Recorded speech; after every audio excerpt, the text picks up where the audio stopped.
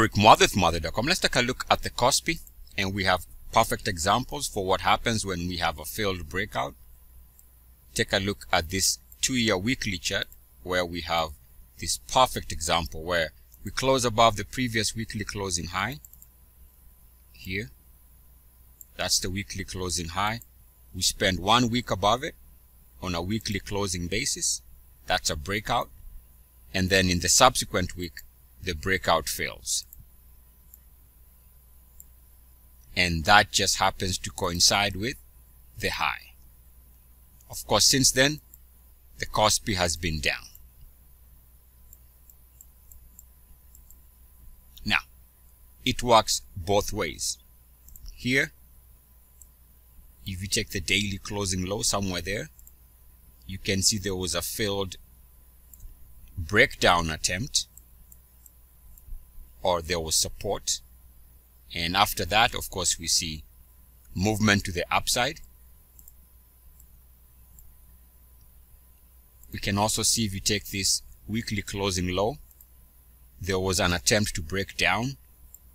That attempt to break down was unsuccessful. In other words, there was support, and after that support or failed breakdown, we have a swing trade to the upside.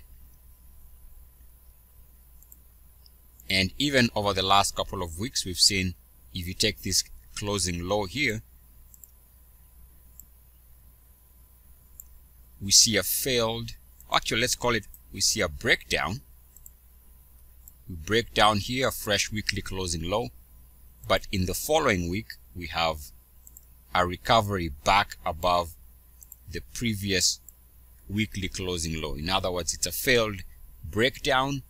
Since then, we've seen prices stabilize and start to move higher. And of course, we can see examples of a successful breakout. The opposite.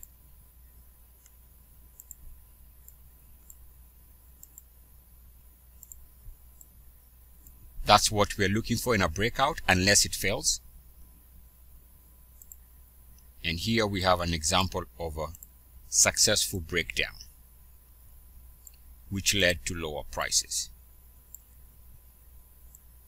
In other words, at the end of the day, a failed breakout is a sign of an instrument that is running out of energy to the upside and is due for a reversal. Failure to break down is a sign of an instrument that has bullish momentum that is rebuilding and should see higher prices. And of course, we always look for breakouts so we can catch this type of a move to the upside, and we are always in the look for a breakdown so we can catch these types of move to the downside. Eric Mother with Mother.com. As always, good luck, peace, and blessings. ESCS. Woo!